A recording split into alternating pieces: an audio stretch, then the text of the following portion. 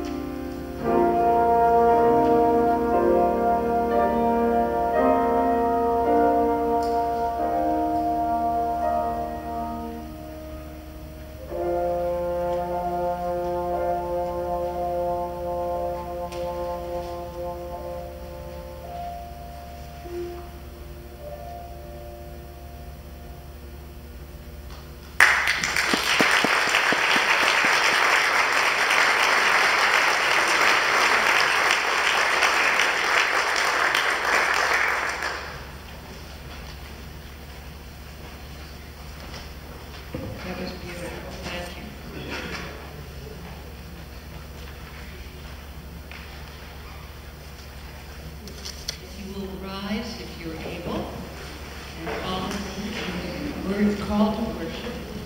God is here in this sanctuary.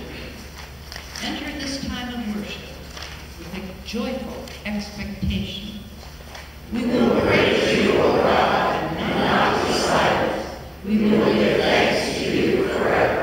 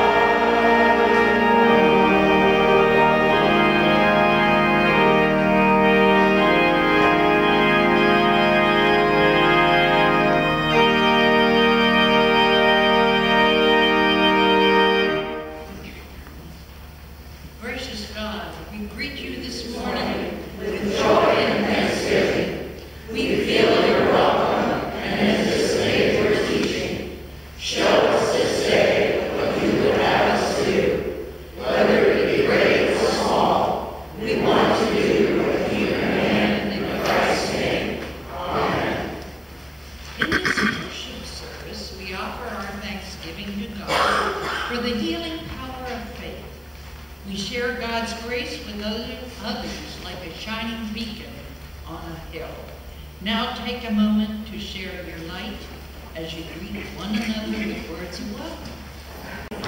As our service of worship continues, we invite children to come up for a word. It's like we need company up here. So, Julie, how are you today? She's a kid too. Okay. Julie and Suzanne are here today. How are you? Doing okay? Good summer, huh? All right, doing neat stuff. I was looking through a box in my house, and I found some things that were all together in there, and I want you to take a look at those things that I found and help me to figure out where it was that I got these, okay? You can take one out and look at it if you want. What's that? What is that? Coral, okay. looks like a bunch of different shells. I don't know the names of all these shells. What do they call that? You know? It's like a conch shell or something. Look, you can see that there's another shell that got stuck inside that shell. You see it down there? I tried to get it out, but you can't do it. I have a really rough shell. And then I have a brown shell. I always like these because they have a nice color to them. You like those? And then I had a couple of like real light weight ones. So you find all these things where? Where do you think I must have gone? I must have gone to the beach at some time and picked these things up. Isn't that weird? And then one day I opened the box and they're all there again. I don't know why I thought I would put them in a box and hide them somewhere. But I did just that. So have you ever gone to Christmas Run Park where we're going to have a picnic? Did you ever go in the stream there? There's like a stream. That's pretty cool, isn't it? To run in a stream and kind of play in there. Did you find anything unexpected in that water? Anything? A very pokey rock. Okay. That's not good when you don't have shoes on, is it? That hurts. You just step on a sharp rock. Oh, that's not good. So today, in our story, it's a story about a general, about a man in the military in another country near Israel who needed to go down into a river to be healed of a skin disease that he had. And he didn't want to go down into the water because this particular river, you couldn't see anything in it. You ever been someplace where it's just like all mud, you can't see down in it? It'd be kind of scary to put your foot in that one. Yeah? You're pretty brave though.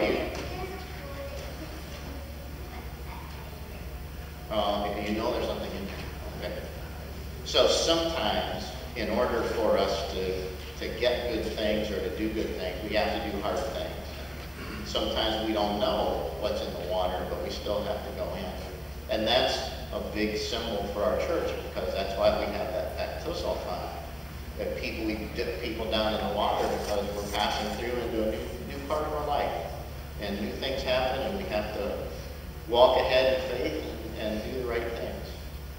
So today we have the story of Naaman, and it's going to be a neat story about this guy who had faith and he was healed. So before we leave, let's say a word of prayer. Almighty God, we thank you for Julie and for the fine enjoyment of life that she has, and all the wonderful mysteries of summer that come upon us. So thank you for all those experiences, for the way you bring to us loving family and a church family. And we pray that you watch over Julie this summer, help her to have a wonderful time. Continue to surround her with your light and your love. In Christ's name we pray. Amen. Okay, thanks for coming up and being brave.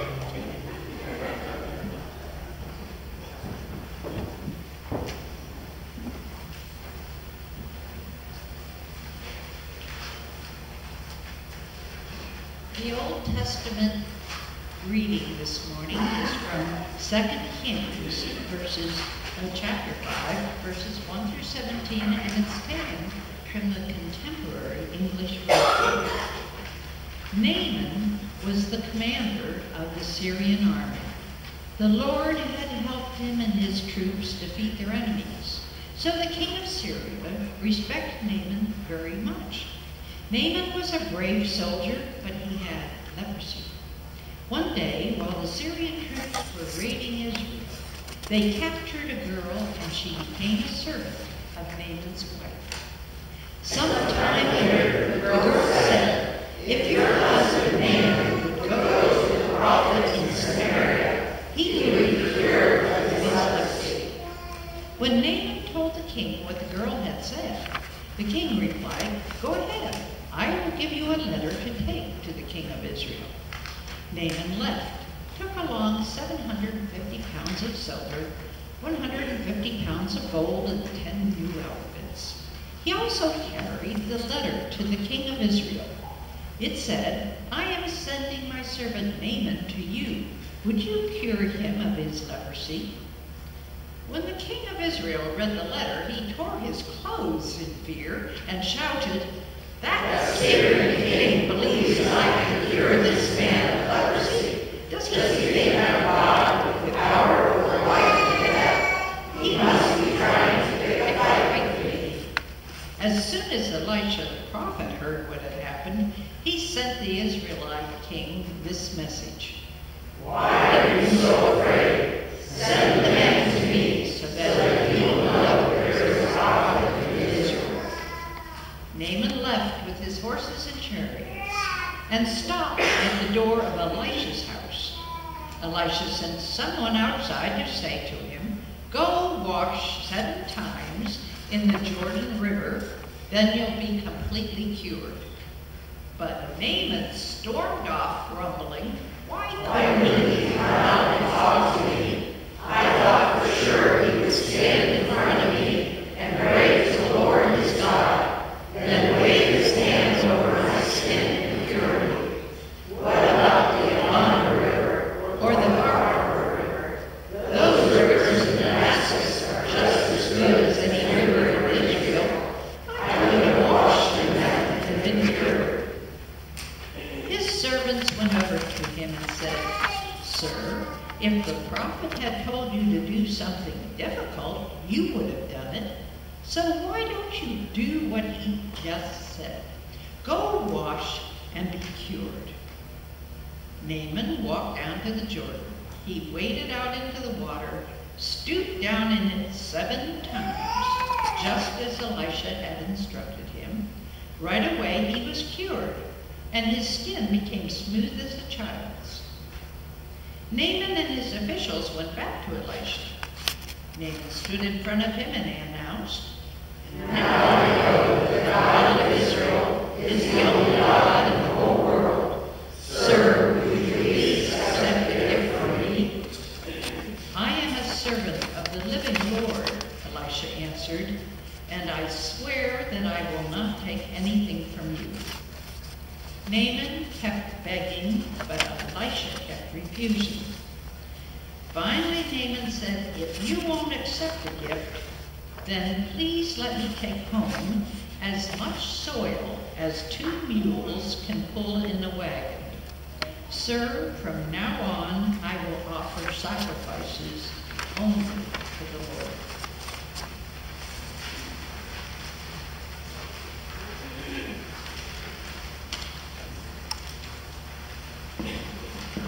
It's a lot of fun to play with Scripture. The stories were meant to be read out loud in a congregation and shared. We can learn all sorts of insights from drama, right? From narratives. And so today, I think a compelling question from this story is, do you know anyone whose pride got in their way? Do you know anyone? Has your pride ever stood between you and the help that you needed? Has your pride ever gotten in the way of the good life? None of us here obviously fall into that category.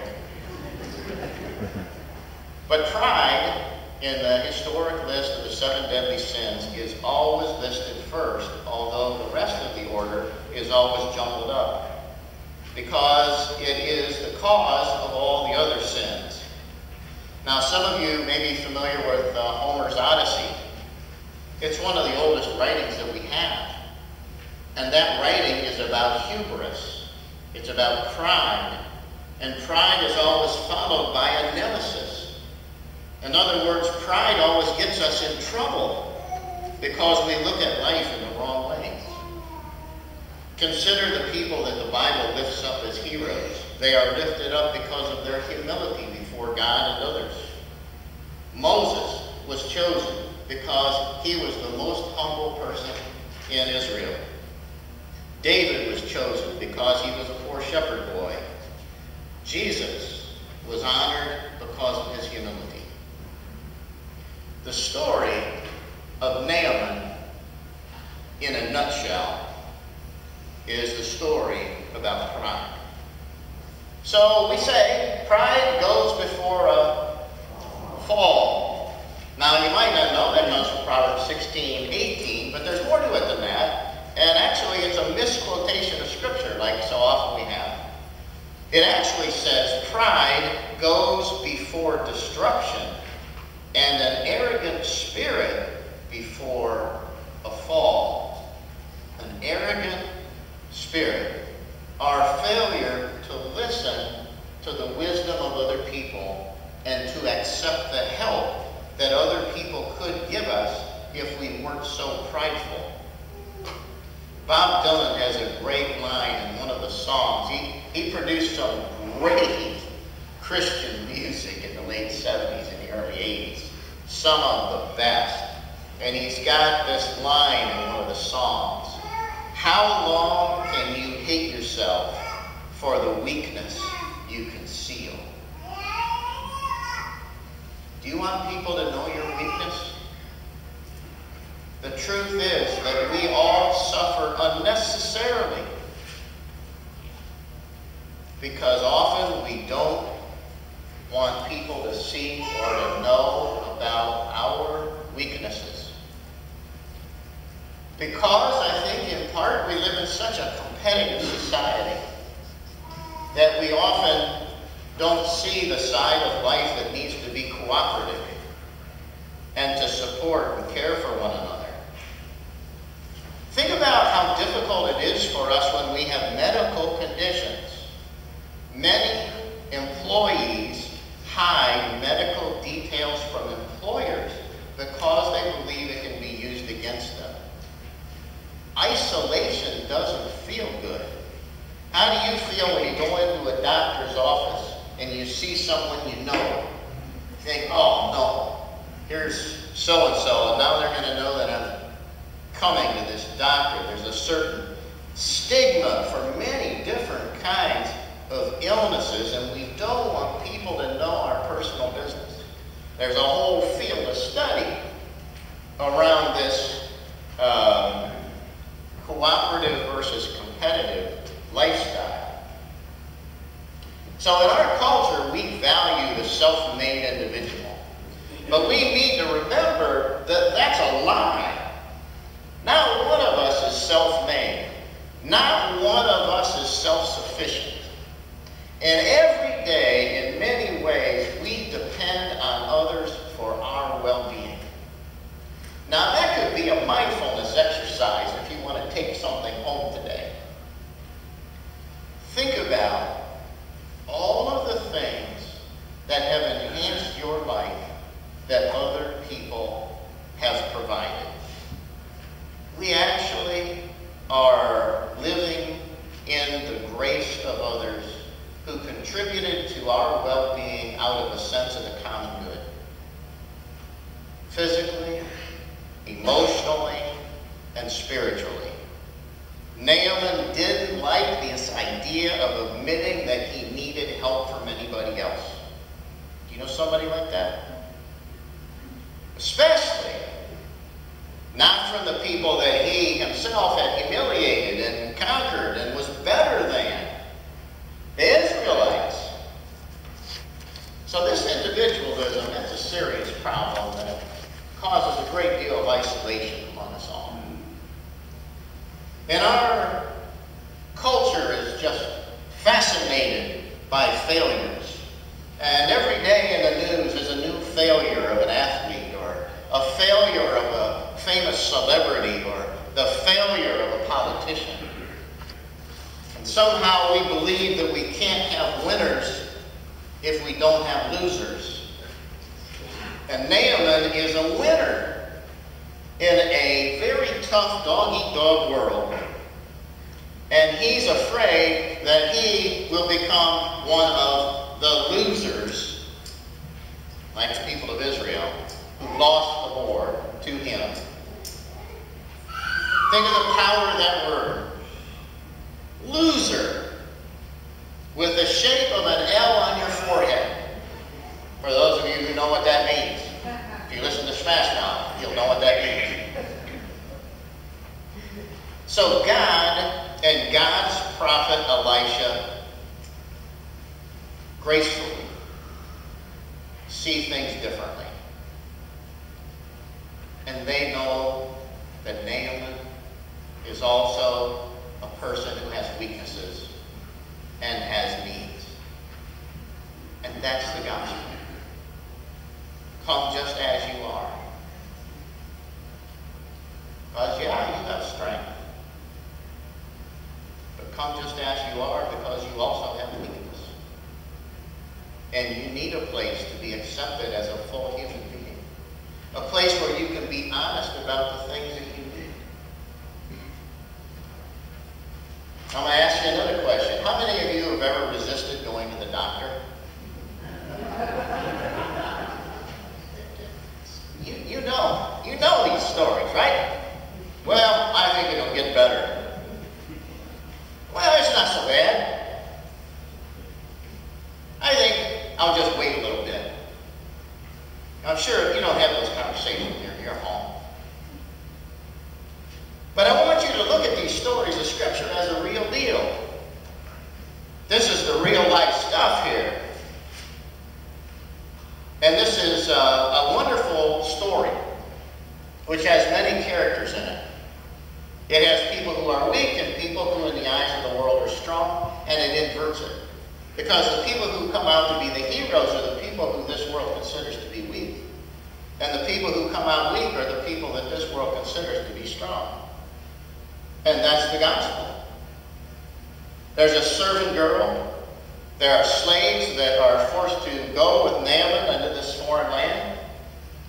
There's a very eccentric prophet and shaman called Elisha. Matter of fact, this is the third Sunday that we've had Elisha stories. There were 2 kings, not 3. One of a foreign land and one of Israel.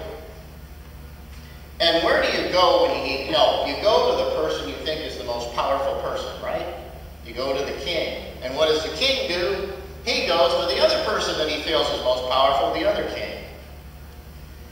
Now, some people have suggested that the stories of the birth of Jesus, with the Magi going and asking Herod where to find the birth of baby Jesus, was a parody on this story about Elisha. And that these 2 kings who don't know what the story is are like the kings in Jesus' day who don't know what the story is. And where they should have been going was on the street. And they should have asked people on the street where they find healing. Because only on the street do you find humility. And you realize that the value of humility is found because you've been broken and not because you're strong. So Naaman learned what it was like to have chronic illness. Whenever I read stories like this, I think, what in the world were they doing back then? Did you think that when you heard that about, going down in the water and dipping 7 times? There's a lot of strange stuff that we don't understand in the Old Testament. We don't understand why they thought that people could be healed in certain ways. But when you think about it, there is this whole Native American healer, shamanic world where people of that era, the only people who could ever possibly heal you are the people who can pray for you. The people who can intercede with God on your behalf. And so Elisha sets about this business of being the healer in Israel. And it's at least 5 times that Elisha heals people in this whole narrative, with a wide array of strange rituals. So you can't blame Naaman for not wanting to follow through with these things. You have to imagine that what if you came to this hut in the middle of the wilderness and some guy told you to go down in the muddy water to the Jordan River and dip yourself 7 times. Now the only thing that saved Naaman, and the only way that he was able to be healed of his leprosy, which is a terrible disease, by the way. It had no cure in that day.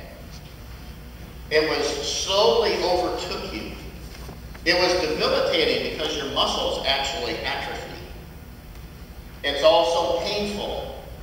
And what does it do for you socially? In Jesus' day, if you had leprosy, you couldn't be around anybody because everybody was afraid that they might get it. So here's a person who is isolated socially. And he thought that he was well off. He was a wealthy person. He was a leader of his people. He was intelligent. And no matter how good he was, some bad things still happened to him. I know a lot of people that when something bad happens to them, they come and ask me, what did I do wrong? And so one of the most important things that we can hear is, it'll be okay, you didn't do anything wrong. Even in your illness, it'll be okay. Because God is good. We don't have to be in control of everything like man. We don't have to find our way and judge ourselves because we went to the wrong doctor. Or we didn't have the proper medical advice for a loved one in a time when we needed it and we lost them. We all have a lot of regrets about health and healing and death and weakness and our infirmities. But I want you to imagine this king. I don't even remember everything that he brought with him. Seems to me I wouldn't go across the desert with all the things they got here. 750 pounds of silver, 150 pounds of gold, and 10 new outfits. Now what did he need 10 new outfits for when he's in the middle of the desert? He can do it because he can pack heavy. He's wealthy. He can do whatever he wants, right? And he brings all these things because he thinks he's going to solve this problem by paying somebody off to heal him.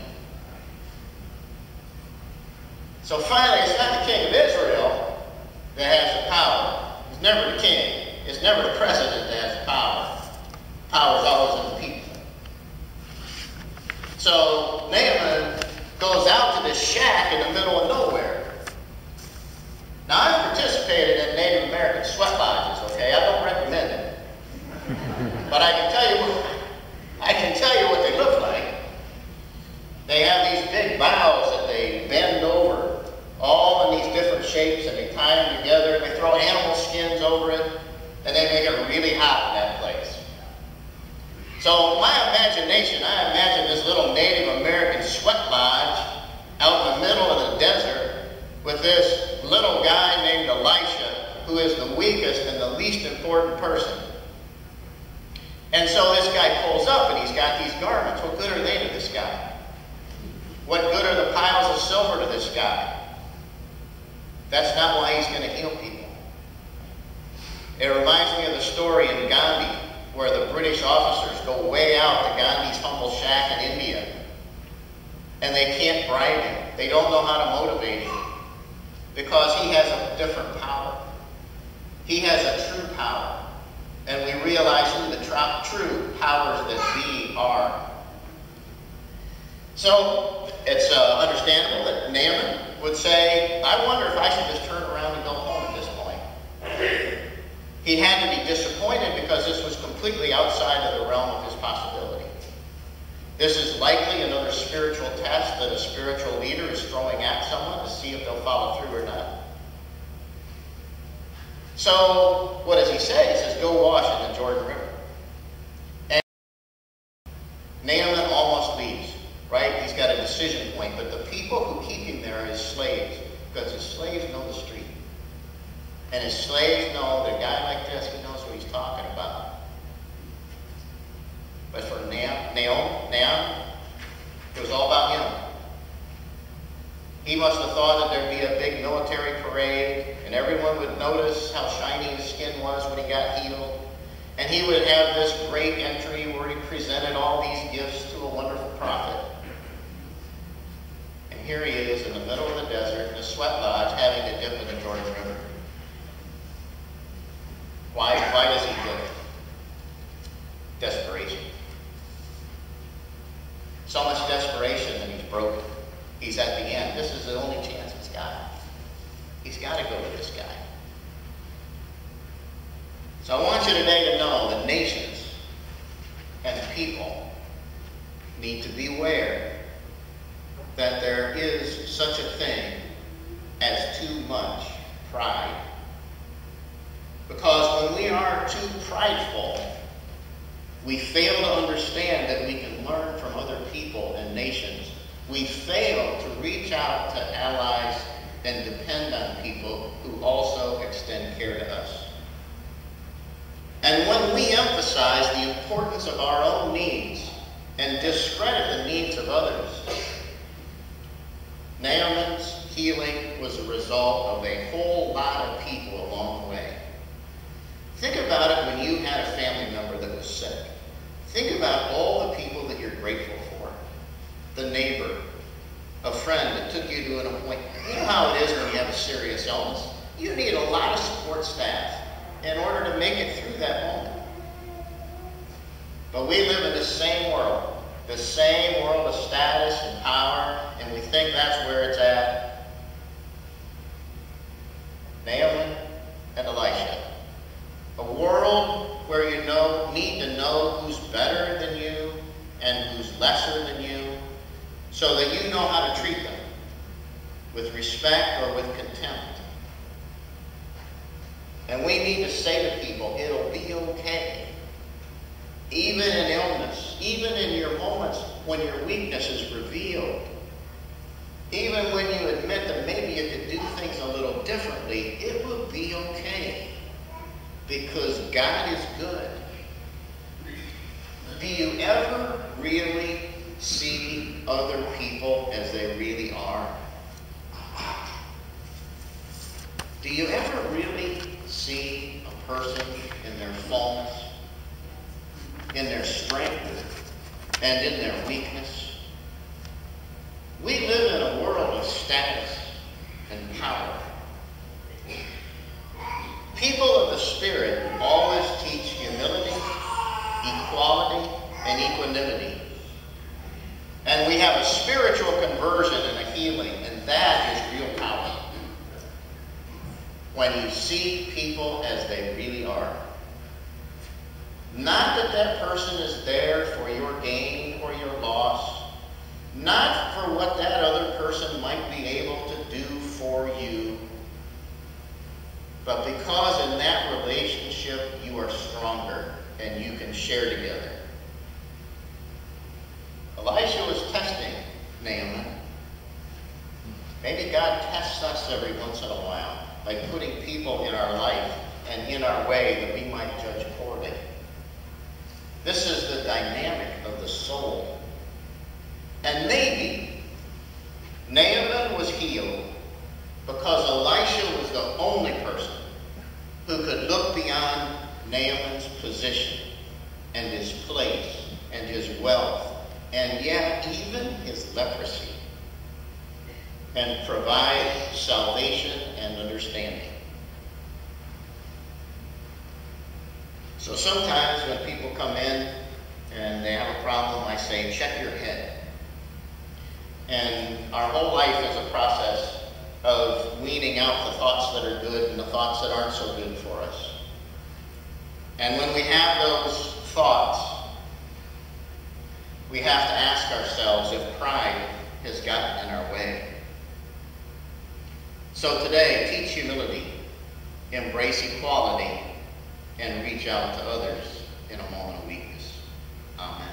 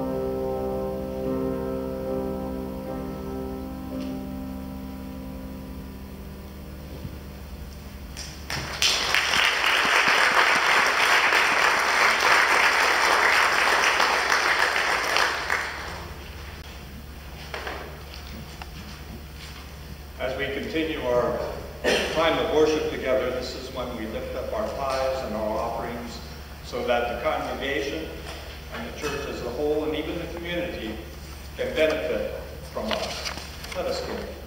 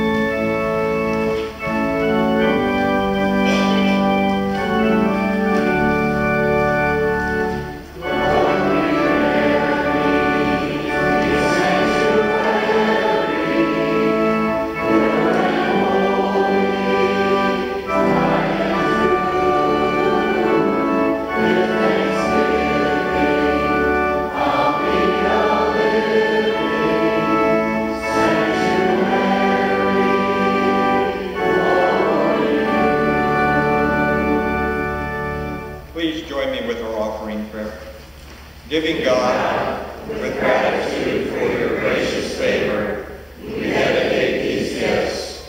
May our gifts help others as we have been helped. Amen.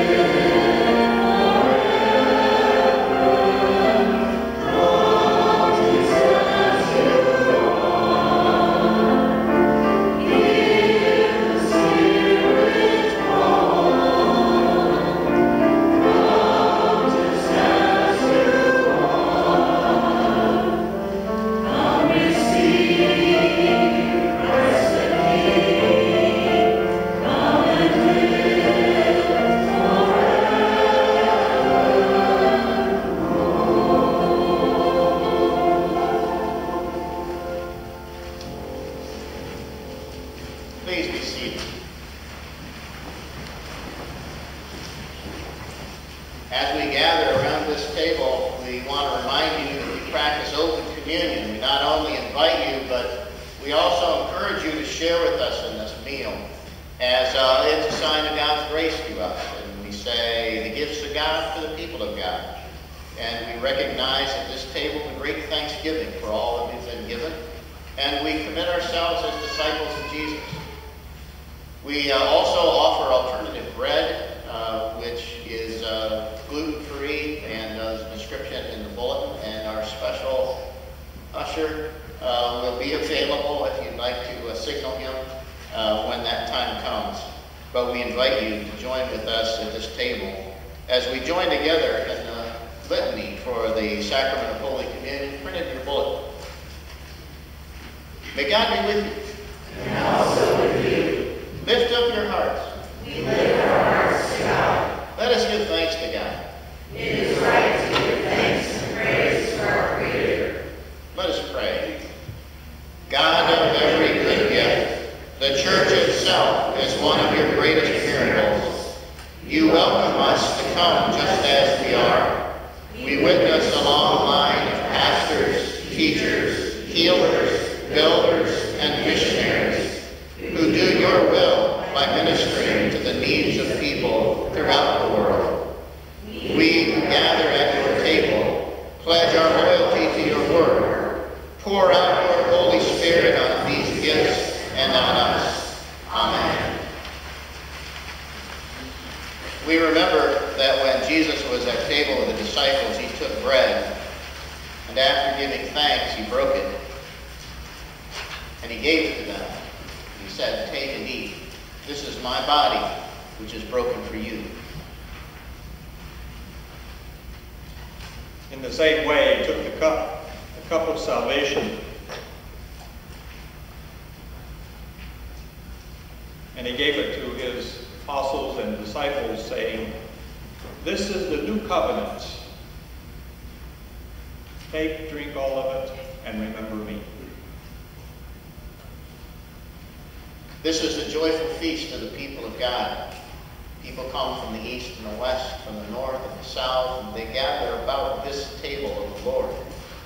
So now we invite you to come and see how good and pleasant it is when people live together in peace.